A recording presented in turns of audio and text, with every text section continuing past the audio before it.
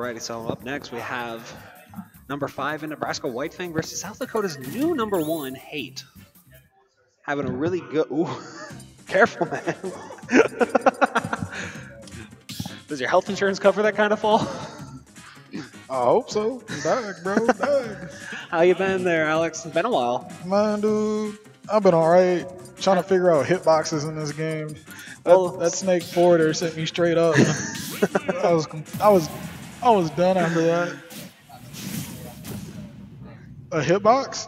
His is modded so you can like see the hitboxes and moves. Actually, it's kind of crazy. Alrighty, so we got game 1 already. Well, it's going quite fast. Where we have WhiteFang versus Hate. So definitely an old rivalry that used to exist while WhiteFang was here in South Dakota. And so far, he's off to a really strong start, 55%. But the issue is, once Hate gets in, he will get a lot of damage on this big body character. Okay. So how does this matchup normally go with these two? Well, this one I didn't get to see too much at the start of Ultimate. I was doing a lot of busy stuff, but what it seems like is definitely one of Ridley's strengths is his incredible two-framing and ledge trapping. Once he gets Hate off stage and on ledge, he's going to have a hard time recovering. Ridley's got big hitboxes. Yeah. That Nair covers like all options, basically. Oh, gosh. And so, but once Hate's in, you see the difference. Look at that. It's so volatile. That was crazy. Because on the first stock, he only gave him 5%. Exactly. I'm like, bro, this is looking pretty And now we're right even here. game. And then WhiteFang, he just stood there on the platform and just gave him like 51 damage. Didn't even move. Exactly. So now we're back to the other situation where once Ken is on the ledge, Ridley's going to have a fun time. That's his thing. It's his little shtick. He's got amazing ledge trapping to make up for the fact he's a big body lightweight. Yeah. And like I said, look at Nair. It's just crazy good in this situation. Looking at the 2-frame. And getting that run back grab is such a good fake out that Whiteface tends to go for here. And right now, Hate just kind of looking to try to find a way. He's really feeling himself. Had a jump taken away. Now let's see if Hate gets back in. If we'll get that reverse. And look at that shield damage coming through there. Saw their WhiteFang was able to come in, only take 9 damage on that stock. That was really just a stock. And now look what's happening here. Now it's 67%. Whenever it's such a volatile matchup, I feel for it's whoever kind of gets in that advantage state first will end up winning this situation. Ooh, using the focus to get through that Nair.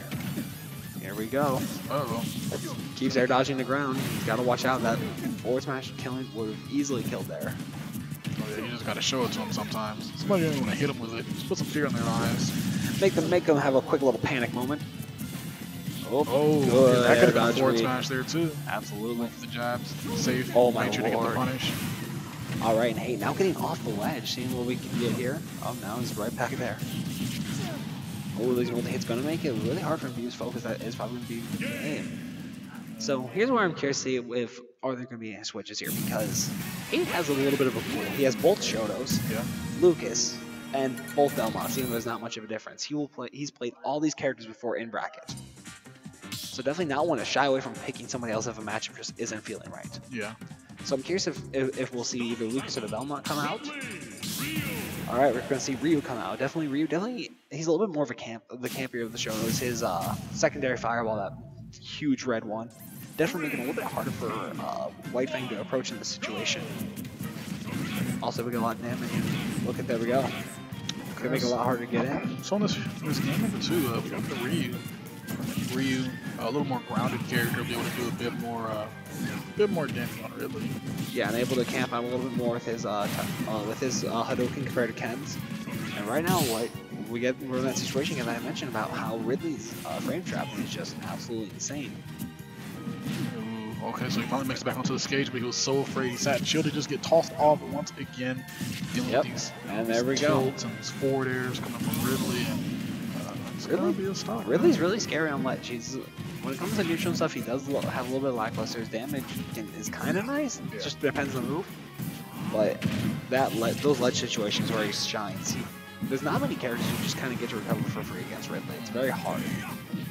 I played against WhiteFang today, and there were so many times I got 2 frames just trying to recover, just normally going to ledge. What character? Greninja. Ooh, man. So no hitbox coming up, nothing to trade with. Oh, there we go. Hating that stock right there. So not 2 stocks, 60% deficit. Oh, and he put himself in the air exactly where he does not want to be, because WhiteFace has definitely been very dominant when his opponents have been in the air and off stage. Absolutely, Ridley kind of having that advantage because that Nair just covers so much range. It's literally just it's an attached sword is what that thing is. All right, so I'd be not killing just yet in the single fireball, but Hate saving his jumps. Good job there. And look at just this amount of ledge pressure that WhiteFang is putting on right now. I believe he has his jump. When did his jump get taken there? Crazy. Might have been right before the second to last set of fireballs, I think. Maybe. Yeah. Crazy pressure coming through here. Oh no. That's gonna be a bag for me. That is Skewer's doing a lot of damage. And right now WhiteFang looking very dominant going in here. He wants that so bad. He wants that spike beyond no belief. But they made it quite powerful and a lot easier to hit now. When they buffed Ridley, they took what he had that was pretty good and they just made it absolutely insane. Better. Back air got stronger, side B got stronger, that move got stronger. It's so crazy how much they gave him. Bear coming out. Ooh, jab block coming through, and that's dead. So if he can get in here, he could possibly take this game, but he's got to get a lot of damage. And I think what he needs to do is he needs to not put himself so close to ledge as often. It's in those situations where WhiteFang is getting his advantage is when Hate's on ledge. Ooh, man, those Strovas have some magnet hands. Alright, here we go. He's got the stage positioning he needs. He's in that advantage state. He's got air dodge from WhiteFang to get onto the platform there. But like I said, once you're trying to avoid the Shotos, they get to just have their fun. Whenever you're running them, ooh, that might take it. Yeah, that's gonna take it. So that's going to kill. So watching both of these games, so really one of those characters really wants you to approach. Yes. Like, he's just like, you know what, come here. I got bigger hitboxes. I got stronger hitboxes. I'm not a slow character per se, but I'm not. He's not exactly fast. So I'm wondering if maybe we can see Lucas come out. Possibly Lucas, or Lucas, I feel we might see the Lucas or the Belmonts come out. Yeah, the Belmonts would be really good because I think we're seeing the Belmonts. If we're at Lilac, he's changing to one of those two. I feel. Yeah, I could definitely see him trying to. Okay, he's going back to Ken. But... So I'm curious because I feel this is kind of a better stage for really those low platforms. He sharks so well in this game. Having up smash, up tilt, up air, nair. He can literally just shark the platforms with everything. But I guess he's going to try to use those platforms to try to avoid some of these projectiles, some of these other moves maybe. But right now, WhiteFang just chilling back. Oh, here we go. We'll get a little bit of damage in. Misread the air dodge or misinputted something there. Ooh, Hadouken coming out.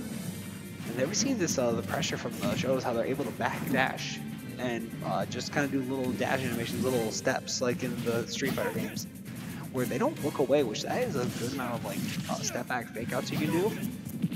And right now, Hate just kind of struck the damage. Good jump read coming out from WhiteFang to get that back air. Ooh, trying to get that spike once again. He's getting a lot of those back airs. Yeah, he really wants the spike. Come on, Dad, I got on Heat Smash. Come on. Oh, wow. Oh, okay. Really having that pretty good move on a lot of them. I believe that had to be missing foot for Shuri or Tatsu or something. Yeah. So I'm sitting there, I was like, man, would the Shuri really have killed that early? Ken Shuri is crazy. Oh. God. Crazy. I believe, didn't they change that so if Ridley's in the percent lead, you can't mash out of it or something like that? Something crazy. I'm not sure if they made any changes to that, but I feel like it's like normally for like most characters when you're those like grab. Yeah, those like you're at the person doing the grabs at the higher percent, they have a slight advantage. Ooh, and right now, Hate getting in there. We're seeing what I was talking about, that pressure that the Shotos can put on there. That damage needs to be put onto this big body character Ridley. Yeah, and combo food, all you can eat buffet for combos. And now he's not as pressured to have to get in and put on damage because he has a lead. Yeah, makes it very well. He's been playing from behind for so long, to where he was forced to approach Ridley, which is what Ridley wants. Ooh, all right. And now Hate a really strong lead. So, oh no, ooh, good air dodge coming through. He's showing us he's not the only one that knows how to ledge trap. Definitely. Really got to get in those ledge reads. Oh, he wanted the spike. And now here's that damage coming through. Tatsu cancel into some down tilts. Oh no. Ooh, he let go of the focus. If he would have held that, he could have gotten a huge punish there. Tatsu coming through again. Ooh, and he missed. Air dodged to the stage. In this situation, Hate's kind of having the advantage here. Yeah. While WhiteFang does get the counter pick here, Hate's got the momentum in his favor now after that. Especially after SDing like that, having WhiteFang going for that so often this set, Yep, we're seeing Town City. Definitely a favorite of Ridley being able. Ridley definitely one of those characters who likes to kill off the side and that forward smash and side B and Yeah. all of those things, just taking them straight outside. This will be a little bit of an advantage for Ridley, but also Ken can get that crescent kick, and that will kill really early here. Here we go, and now into game 4. All right, looks like we have double skin chains here from Golden Ken and Meta Ridley. All right, now WhiteFang playing a little bit more aggressive than we've seen him. Definitely going in a lot more. Tatsu coming through. Ooh, the air dive. Makes it back to the stage safely. Ooh, here we go. Good jabs coming through. Ooh. And right now, he's putting a lot of pressure on Shield when he gets in. And WhiteFang kind of struggling to get any sort of grasp right now. Yeah, not able to get him on a ledge like he was in those previous games when they've been playing center stage. He's looking pretty strong here. Yeah, but like I said, that's that momentum factor people don't like. They don't really like talk about too much. Is momentum plays such a factor. If someone's really feeling themselves. Oh gosh. No. Yeah. This is the reason why he likes this stage. Yeah, those platforms come in and get really early kills. Oh no! No! Oh, he's gonna make it back here though. That's a dag moment right there. Imagine getting such a crisp play right there. Oh, just like, you know what? To have 2 air jumps and then not save you. And right now, what? Oh, no! Alright, Ken's gonna make it back to the stage. And another kill. To get, that was in the same rotation of platforms. Just to get oh lord, man, those platforms really helping out WhiteFang here in this matchup. Definitely, if these two meet again in Grand, I believe this might be a stage that. Yeah, like, and that's it. Look at that. It's a long hill, so it's a long climb, but Drew can do it. The momentum back on his side now after that shield break. It's a pretty big hill. He's going up the hill with a sled right now. Going up with the hill with a sled. It's complete ice. He's got like really worn out boots on. He's trying his best though. It's not even for him. He's not going down. It's for his little sister. Mom said you gotta give me the sled. All right, we got Ridley. I can count across the stage. And we're on that ledge trap situation that we've seen many times before. All bear coming through. Ooh, good focus rate, and that's going to be a 3-1 for WhiteFang there. So right now we're going to see, I believe, yep, we're going to see Crows versus Hot Dog Night, Mega Man versus Snake. A matchup we've seen quite a bit of times here at Iconic Clash between J-Brav and Crows. We have Welfare Pickles and Crows, and Sandbag and Welfare Pickles, and so many times we've seen this matchup play